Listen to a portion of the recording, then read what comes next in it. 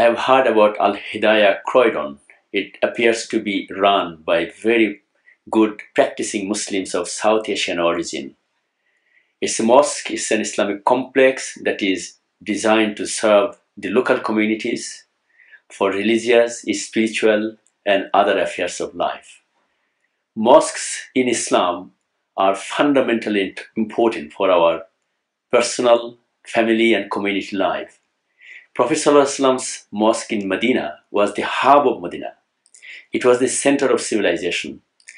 It dealt many issues, day-to-day and others, of Muslims at that time.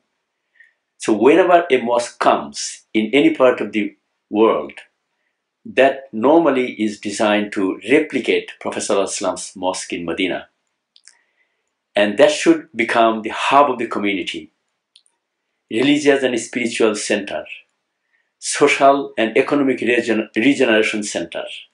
It's only then the religious people who practice Islam, who come to the mosque, they can relate to the mosque, they can serve the local community, they can work for the common good of all.